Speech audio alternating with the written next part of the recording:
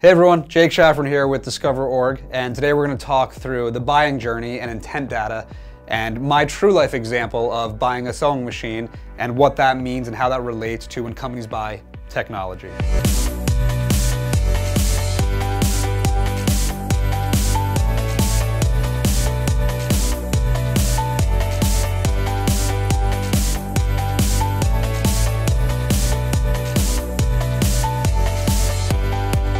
So, with all that said, for the holidays this past year, my fiance had asked me to get her a sewing machine. More than happy to do so.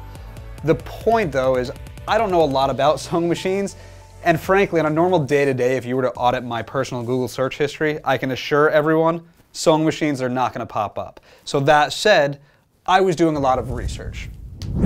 So it started here, identify a problem or a solution. This is what your buyer is going to be doing. They're going to try to figure out, well, what are they trying to solve? So for me, that is, well, I'm solving getting a gift for my fiance, right in there. From there, what most will start doing is they're going to start vetting the market. So for me, what that meant was, okay, well, understanding who the different manufacturers are. So there's Singer and Viking and Janome and Brother, all new to me. But it's just understanding who the players are and moreover, what the different types of sewing machines are. So computerized versus mechanical. So that's here. And at this point, what I'm doing is I'm reading different reviews. I'm understanding what the benefits of one versus the other are. I'm understanding where they're made and the prices. Just getting an overall feel for the market as a whole. Same is true for your buyers. They're going to go to the companies, or the review websites, the Gartners and the G2 crowds and whatever else to look at who the key players are and start to differentiate where some are perhaps better or different than others. From there, then what happens? And this is important. Vendor selection, and I would almost say more importantly is elimination.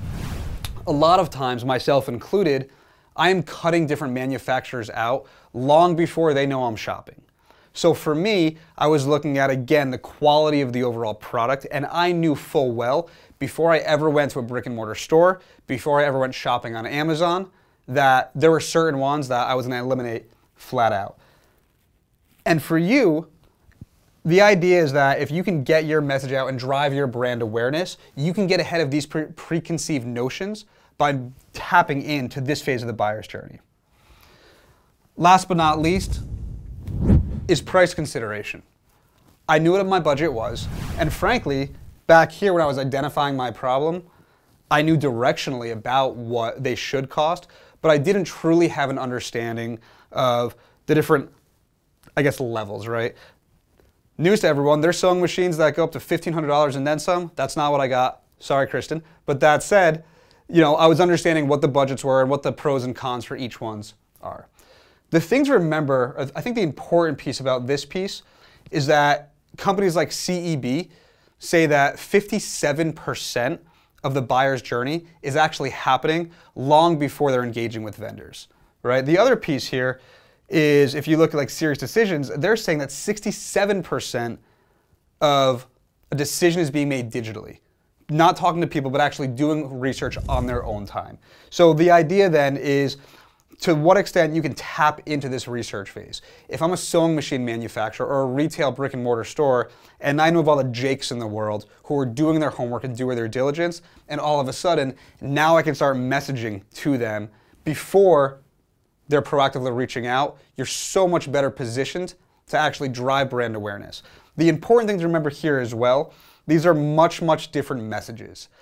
When I'm back here, I don't want to talk about a product demo. I don't want to talk about coming on site. I don't want to talk about actually getting my hands dirty. I'm just trying to educate myself. That's it. So if you can send me resources about, hey, here's the components you should be looking for in a sewing machine, or here's the pitfalls perhaps of going a computerized versus mechanical, that's really interesting to me. As it goes along, and as we see increases and decreases in my quote-unquote content consumption, how much time I'm actually spending doing these searches, how much time I spend perusing the web, the messaging should be tweaking and tweaking and tweaking, and it should actually be driving me towards here, the sales cycle. So now it's the inquiry. This is when, for me, I'm actually going into stores. I'm now shopping. I have my idea of who I want to go with. I have a good sense of what are the pros and cons, what's my price range, what brand do I want to go with. But now I'm going to start trying them out, right? So I'm going to the store, right? That's an inbound lead perhaps. And then there's the actual demo. That's when quite literally in Joann stores and others, they have a little demo station. They were showing me the process and the stitching and how it can go through the different layers of denim and whatever else, right? Then comes the evaluation and the proof of concept phase. And this piece is really important. And I'll tell you why. Because at this phase, there are stakeholders involved, and you might not know who those stakeholders are. So back here, when you're doing your marketing and your messaging, the important thing to remember is that this buying journey isn't done across one individual. Decisions aren't made in a vacuum anymore. Therefore, if you can start kind of planting seeds here and there, and if you could start speaking to different seniority levels and what their pain points you're looking to solve, or if you could speak to, again, the different personas and have, and you could have different personas and you can understand, well, what are they going to be looking for once you get to the eval and POC phase? So, case in point, my mother-in-law, incidentally enough, she knows a lot about sewing machines, so while she's not directly involved in my sales cycle per se, at the same time, what she wanted was this machine that she can show her daughter how to use this, right? So there's other factors at play that are gonna come to full fruition in that evaluation and proof of concept phase that you should be marketing to beforehand, because they're gonna influence that decision, and you have to know who those folks are. From here, then it becomes a negotiation. It's, look, I know what I want to buy. I know the vendor of choice that I want to go with. I have a good idea of my price range. Now it's, for me, let me find one that checks all these boxes. For the B2B world or technologies, it might be actually going back and forth until you reach a conclusion. And then lastly, spend the money. And for me, the equivalent at that point wasn't hitting the gong or putting my name on the dashboard or whatever else. It was watching my fiance open up her present and say, oh my gosh, I had no idea that you had been planning this. Meanwhile, this whole planning was happening way back here in around September, actually I think Thanksgiving here. All right, so as a recap then, what is intent data and why does it matter? Well, if we know the majority of a buyer's journey is happening long before they engage with you, well, those who are going to be best poised to win are those who are engaging with your prospects, with your customers, long before a demo comes in or a lead comes in. So, the messaging. Identify problems and solutions, educational message, high level, top of funnel sort of activity, top of funnel sort of, nurture campaigns, what have you. As they do the market research, start to differentiate your brand. Start to explain, perhaps how you are different or better or whatever.